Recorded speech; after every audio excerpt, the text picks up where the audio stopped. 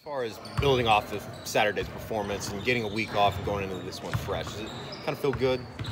Yeah, I feel like we got a lot, more time to prepare for this game. We let them have that one at their place, but we got to defend our court and try to get a win on Saturday. So. Is it refreshing for this group to know that there's still a lot to play for, even with the struggles?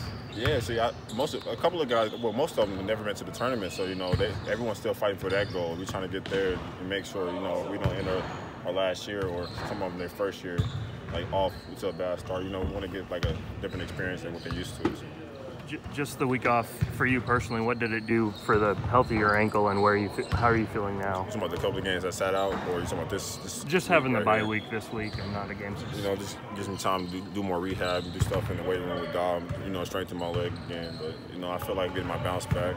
I was feeling real good in TCU, and it was so like a game time decision if I was playing or not. But then got to warm-ups and I was feeling real good. So.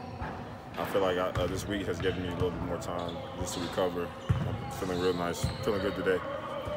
Coach Kruger was kind of saying you're getting back, more hop and more balance. Do you feel like you're kind of getting close to 100% in terms of where your athleticism was? Yeah, I feel like I'm getting pretty close to that. Like I said before, at TCU I couldn't do my trick dunks for a while. It was hurting me, or I couldn't, couldn't run as fast as I wanted to. I couldn't jump as high, but I feel like that's all coming back. So I feel like and that's a big part. That's actually all part of my game. I'm just trying to out athleticism somewhere where I can be a better athlete. So. You mentioned the tournament. How tough was it 2 years ago when you guys didn't play in the tournament? Hey, it hurt. That's all I can say about that. That was a tough time, but we bounced back. We're gonna try to bounce back again. As a senior, can you look back at those games and realize you don't want to put yourself in that position again your final year? For sure, just as you said, no one's trying to put themselves in that decision. Like I said earlier, we're just trying to make it to the tournament, get some guys some new experiences. So. Do you listen to that kind of stuff, or are you refreshing ESPN, trying to see if you're still in the bracket? No, I've actually never looked at that. I just look at the stuff people post, be sending to me on Twitter or something like that. They be tagging me in. That's about all I see because it's in my mentions, but. That's fine. What was it like facing Jackson Hayes the first time, and you guys seem to be similar players with your athleticism? Hey man, that's a tough kid, man. I like him, man. I like his game, just real athletic, real long.